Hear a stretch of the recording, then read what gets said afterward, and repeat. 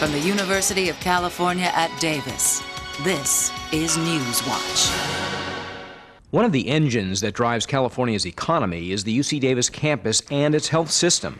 Sacramento business leaders were provided results of a study that shows UC Davis contributes $2.7 billion each year. We can use it as a marketing tool. I mean, that's probably the most benefit that we would find is a little known fact that results in a huge number about the university that we can put in front of a company that otherwise wouldn't consider locating here. Through its research and spending, UC Davis brings in more than $1 billion new dollars into the capital region. When you look at the economic spin-off in terms of jobs, in terms of research dollars, in terms of sales tax production, in terms of arts, culture, and entertainment, the University of California, in fact, all of our higher education system in California is a very important investment for people and for our economy.